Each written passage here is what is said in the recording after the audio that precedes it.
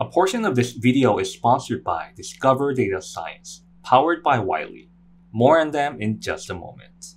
In this video, I'm going to show you how you could build your first machine learning model in Python, and we're starting right now. So we're going to build our first machine learning model in Python, and we're going to do that using the scikit-learn library. And the coding environment that we're going to use is going to be Google Colab. It's free and it's quite powerful. And so let's fire it up. So typically when I create projects on Google Colab, one of the first things that I would do is I would give the notebook a name. So we're going to give it a name of first project. And the next thing is I like to add documentation or text to the notebook. So I'll add a text cell here. I'll move it up. Or you can also adjust the location of it by using the down button here. And then I'll double click here and I'll click on this button, which is the equivalence of a hash symbol, which will give the text a heading 1. If you have 2 of it, it will be a heading 2. So the great thing about using headings is that it allows you to neatly organize your Jupyter notebooks. So I'll show you. So here, we're also going to make the text bold. My first ML project. And we're going to use 2 hash symbol, or you could click this button twice, and then I'll also make it bold.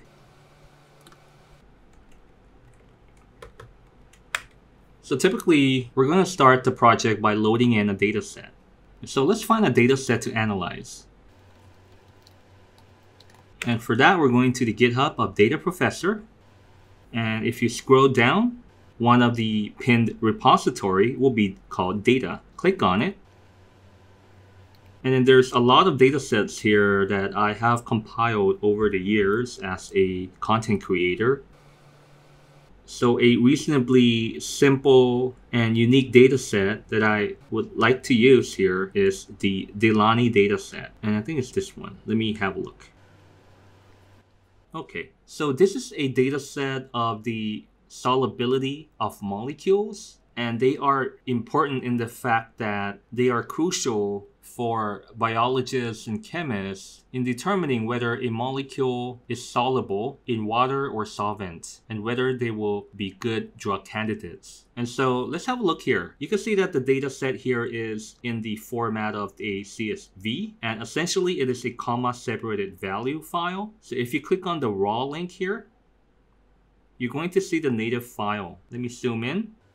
And you're going to see that the first row will comprise of the names of the columns. And each word that you see here is the name of the column. And it represents a single cell. And then you have the comma to separate it. And therefore, the first word here and the second word here and the third word and etc. are separated by commas. Therefore, hence, they are called comma separated values, because the comma will separate the values. And so here, how many columns do we have? We have 1, 2, 3, 4, 5. So we have 5 columns. And then we have correspondingly from lines 2 until the end of the file, they represent our data sets. And so typically what I like to do is I normally will put the y variable or the dependent variable, or you could also call it the output variable or the y variable. So there's so many names for it. And so they are the variable that you want to predict as a function of the x variables, which are the ones here that are highlighted. So you might be familiar with the equation of y equals to f of x, right? So y is the last column here, the y variable, equals to the function of x. So we have several x here. So it is a multivariate analysis. Okay. So what we want to do is we're going to import this particular data set. So I'll click here on the raw link, and then I'll click here in the address bar. Right click and click on copy. And now we're going to read in the data set into the Jupyter notebook. So the Python library that we're going to use in order to do that is called pandas. And so we're going to import it as follows. import pandas as PD. So PD is sort of a alias for the pandas library. So from here on, we're going to call pandas as PD, as mentioned here. And then we're going to read in the data set in the CSV format, and then we're going to assign it to a variable called df. And df is an acronym for data frame. So let's do it. We're going to type in PD because we want to use pandas. And then we're going to use the function from pandas library called readCSV. And then as the input argument, which is inside the parenthesis, we're going to type in the address of the file. Or you could also type in the file name. So you can see here that we could directly read in the data set from the URL that we had just copied from GitHub. And so let's do it. And then once read in, we're going to print it out by typing in df. And then I'm going to hit on the play button here to run the cell. And so because it is just loading, you're going to see that it's connecting. So it's going to take a short moment. It's initializing and now it's connected and now we're ready. Now you can see the RAM and the disk that are assigned to this particular cloud computing unit that we have here in the notebook. Alright, and so once you have run the cell, you're going to see the output, which is right here, which you could also close if you don't want to see it again, or you could play it again to display it again.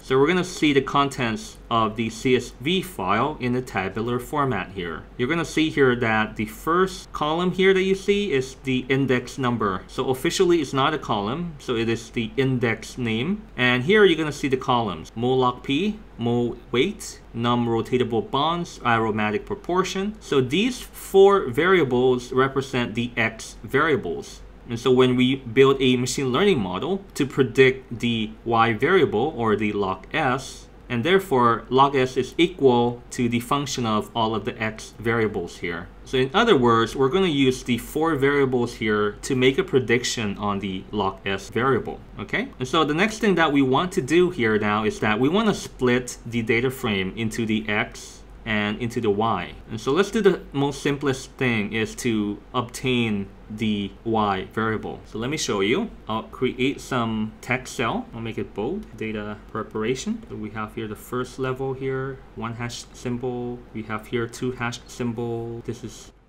let's make it 2 hash symbol. Let's make this 3 because we want it to be a subsection of this one. And so we're gonna call this data split, data separation, or data separation as x and y. Okay, and so we're going to create the y, and we're gonna type in df, and the name of the last column here is log s. So that's how we're gonna get the y. And let's see. Okay, and these are the y, log s. And now we want to get only the x variables. So we want to remove the log s. So we're going to do that. Type in x equals to df dot drop parentheses, and then we're going to see we want to drop log s, and we want to have axis equals to 1, because axis equals to 1 will allow the drop function to work with the data as column mode. However, if you use axis equal to 0, it will work it in the row mode. Let's see if that's correct. It is correct. You see that the log s is now gone and that we have 4 columns here. And prior to that, we have 5 columns. So the number of rows remain the same at 1,144. So now we have x and y in the separated form. So the next thing that we want to do is we're going to split the data set. We're going to split it as the training set and the testing set. So let's do it. So remember how many we need? We need 3 hash symbols here. So we're going to add text cell, click it 3 times, and then type data splitting. And we're going to use the scikit-learn package for that. So you want to type in from sklearn.model _ selection. And then you want to import the train test split. And now we're going to type in x train, x test, y train, y test equals to train test split, x and y. And we're going to have the test size to be 0.2. And let me see. I want to have the random state to be assigned a specific number so that every time I run the code cell, I will get the same data split. So we're going to have random state equals to, let's say, 100. And now we're going to run it. So we should now have 4 new variables here. And let's have a look at the x train. and we see that we have 915 rows and 4 columns. Let's have a look at X-test. We have 229 rows and also 4 columns. So X-test or X-train will come from the X variable. So we started out with 1,144, and so 80% of 1,144 is 915, and 20% of 1,144 is 229. And so the training set here will have 80% of the data, and the X test here, or the test set, will have 20% of the data. And I've actually written a blog post about this particular topic of building your machine learning model in Python using scikit-learn, and I've drawn several illustrations explaining about the data split. So let me go and let me show you.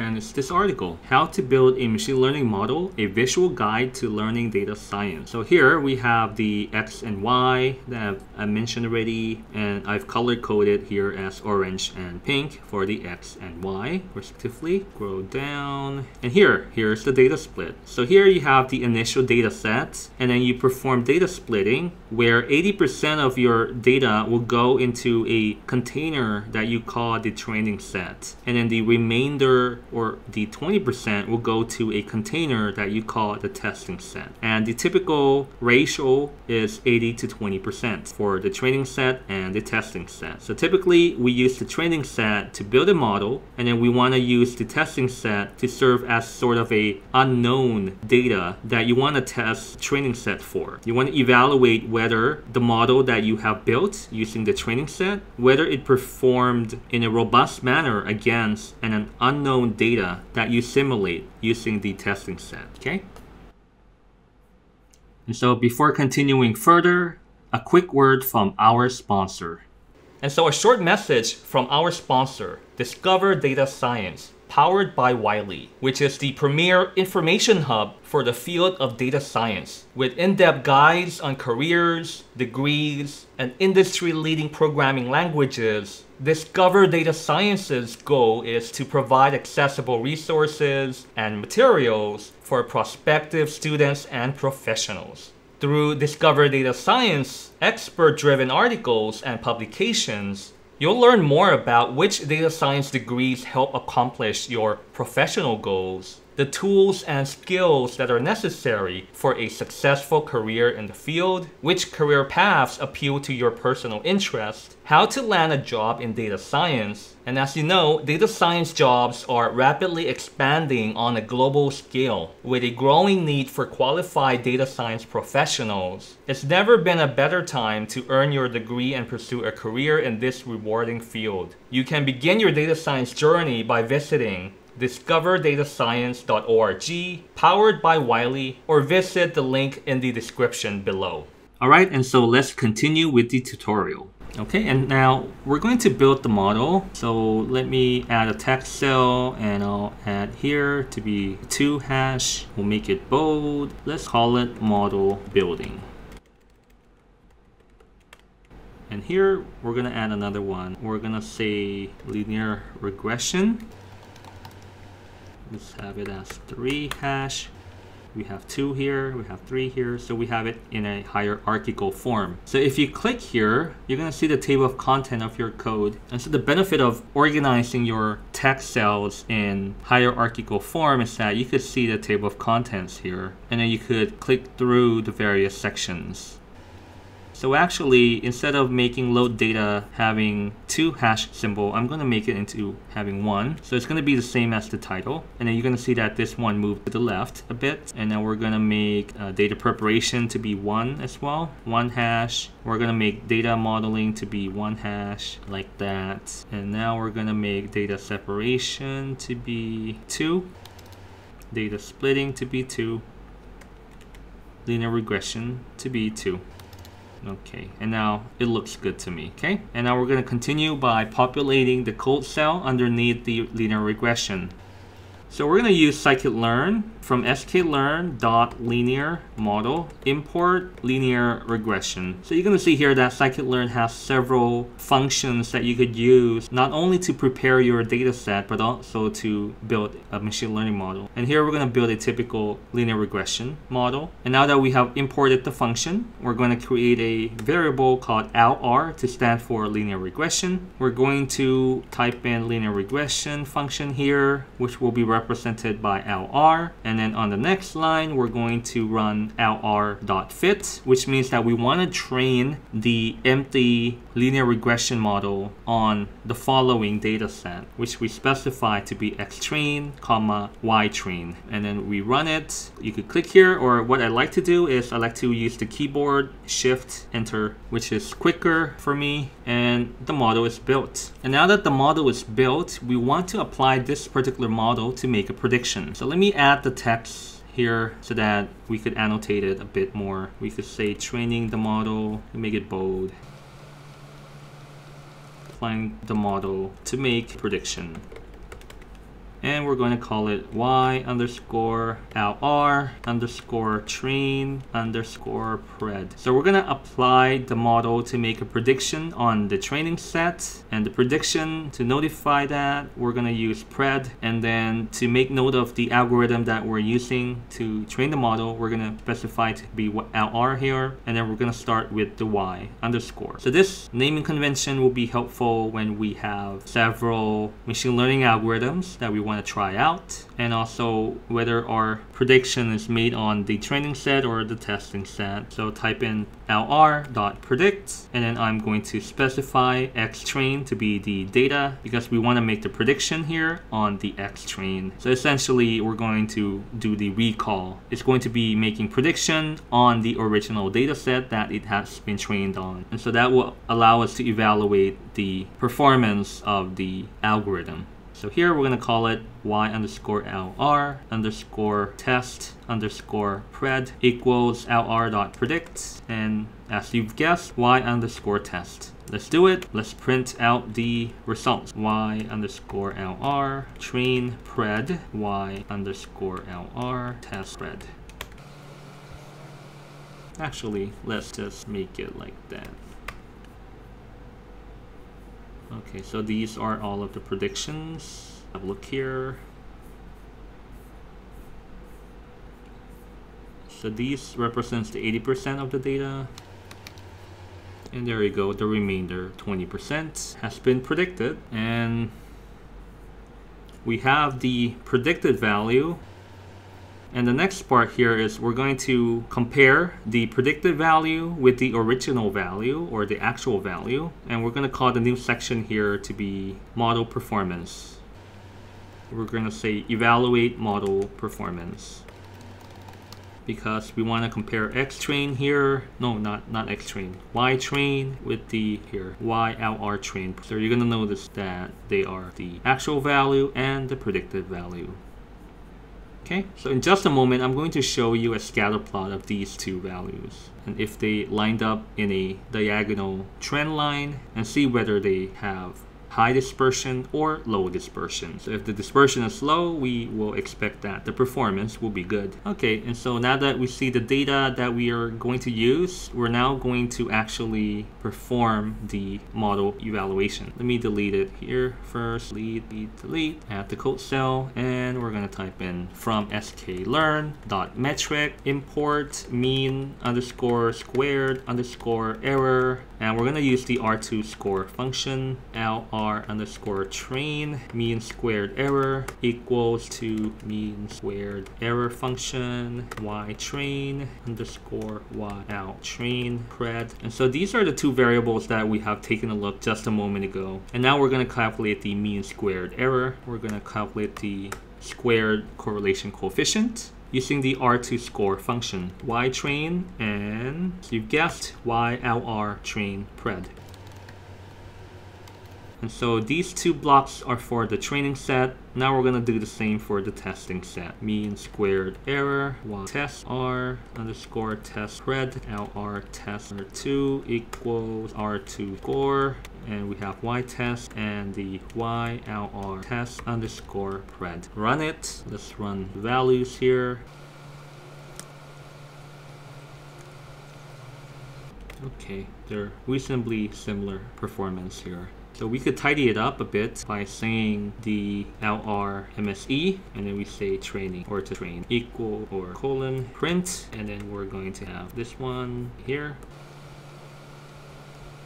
We're gonna reuse it, R2, so that will be R train R2, paste here, and now we're gonna train this to be test. Test. This would be test. This would be test. Okay. There you go. So instead of having 4 of these, we're going to delete them. So you could highlight multiple cells just by highlighting it. And then you could click on either you want to move it, or in this case, I'm going to delete them. Okay, so we see all of it at a glance here. However, we could tidy up this particular layout a bit more. Let me show you. LR results. And then we're going to create a pandas data frame. We're going to call this linear regression, LR train, MSE, LR train, R square, LR test, MSE, LR test underscore R2. And then we're going to transpose it. And let's have a look. Looks like that. And now we need to change the column names here, 0, 1, 2, 3, 4. So what we want to do here, LR results dot columns, and we're gonna rename it. We're gonna call the first column to be method, second column to be training MSE, and then we have training R square,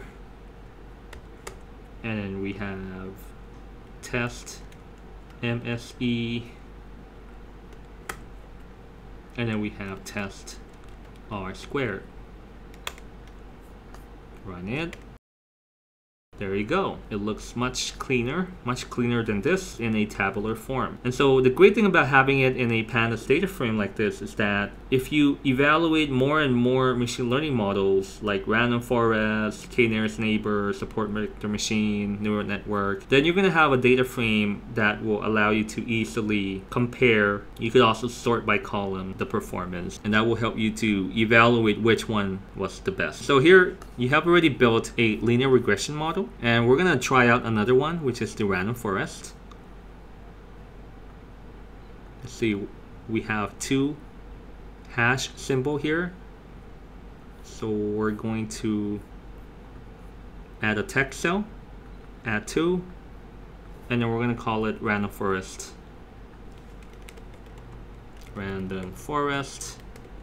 And then you can see it here. But notice that you don't see the bold text because it needs to be in a hash symbol, which will give it a heading 1, heading 2, heading 3, you know, like the hierarchical ordering. So if you want this to appear here, then we need to add more. So this is 2, then we need to make 3 here. Add 3, and you're gonna notice it appears here. Add 3. It might be good because you could also, you know, hop around the notebook like this, you know, like click on the various topic of your choice, and then you could skim through your Jupyter notebook. And also the great thing is that you could take a look at your table of content without, you know, scrolling up and down to see what's the name of the cell, because sometimes your output might be quite long here and it might take some time, right? But it'll be much quicker to just navigate by clicking on the particular link. So we could see here that we have training the model here. So we could just add a section called training the model, and then let's just add the headings and then applying the model to make a prediction, then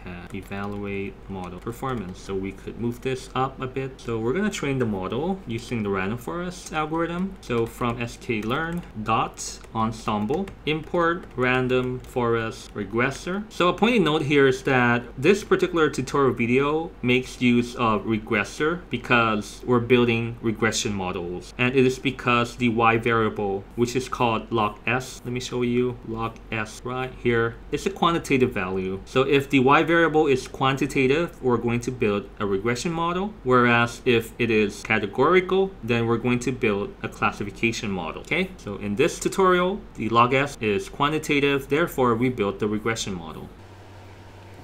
Because random forest here has 2 versions, random forest regressor and random forest classifier.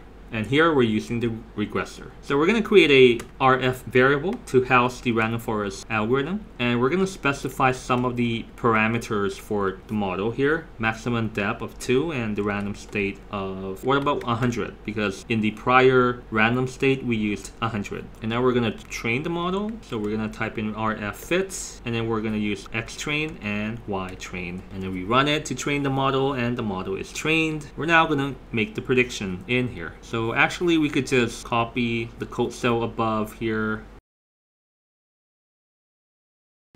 Scroll down.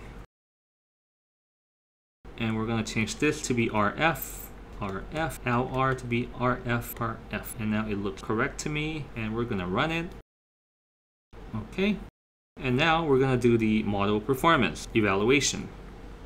I'm going to copy the code here, paste it. We're going to use the mean squared error, and we're going to use the R2 score. And here, instead of LR, we're going to replace that to be RF. Okay, so replace all of the LR to be RF. And be mindful, maybe you might type in wrong like me just a moment ago to be FR. So RF here will be RF. LR here will be RF. RF and R. Did I say RF just a moment ago? I meant to say LR, and now it's RF. Okay, let's run it, and let's copy the code here, which we use to make the table, and we're gonna change this to be RF again, and this will be random forest RF result. Okay, and here RFF, show the table. Okay, and now we have two tables. We have the linear regression table, and we have the random forest table. So why don't we combine the two tables together? Okay, let me create another level. See what level is this random forest with the 2 hash. So 1, 2 model comparison, and now we're gonna compare it. So we're gonna combine the two results table into one. And let me see, df models equal pd.concat, and then I'm going to specify the name of LR results and RF results. See, do I have x equals to 0? Because I want to combine it in a row-wise manner. Let me try it, if it works. All right, it worked. Yeah, so x is equal to 0 if you want to combine in a row-wise manner, whereas if you use x is 1, it will be in a column-wise manner. So here we're stacking them on top of one another. Okay, so you can see now that the two are in the same table, but then the index number is a bit off, so we need to re-index that. So let me see if it's as simple as doing this re-index. Okay, but then it also added a new column here. We just say drop equal true. Oh, and now it worked. We could have also added this to the back of here. Run again, and the number is correct. Okay, but I'm just gonna separate it so that it looks a bit more tidy and you could see it. But you know how to make it into a one-liner. You could just copy here and paste it at the end here.